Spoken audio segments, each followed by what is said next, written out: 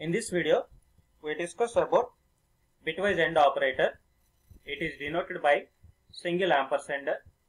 If you use double ampersand in an expression, it will become logical AND. But if you use single ampersand in an expression, it will become bitwise AND.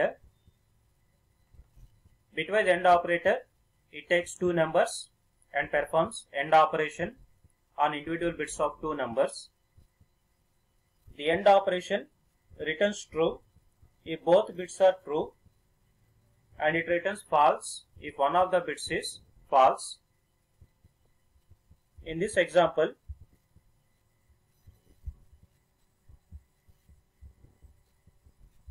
see the first case, both inputs are 0. So AND operation gives output 0. In the second case, one of the input is 0. It will give output 0. In the third case, again one of the input is 0. It will return false value.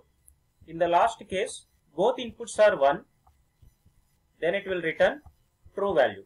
In this fashion, AND operation works.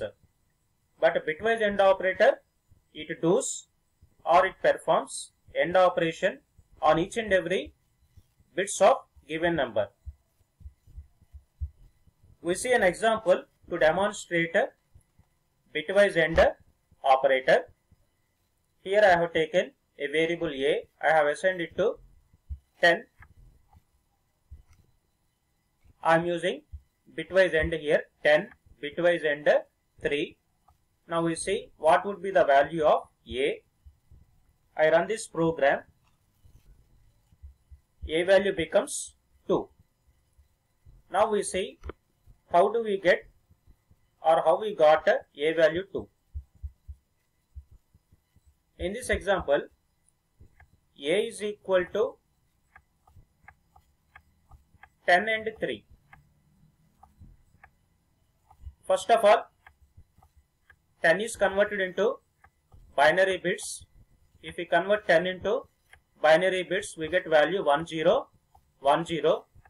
If you have any doubt in converting a decimal value into binary number or a decimal value into binary value, see the previous video about the bitwise operators introduction I have created. In that video, I have demonstrated how to convert a decimal value into binary value. This is the binary value of 10, 1010. I am writing it in 4 bits. And the binary value of 3 is equal to 11.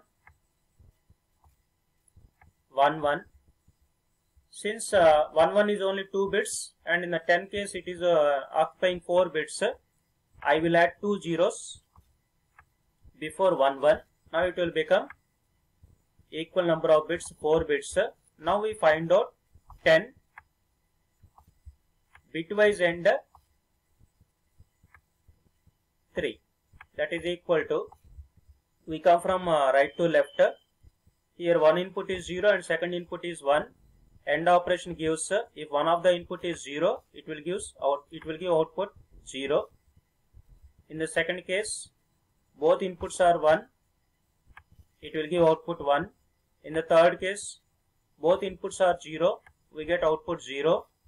In the fourth case, one of the input is 0. That means 1 into 0, we get output 0. This is the binary value we got. And then we convert this binary value into decimal value.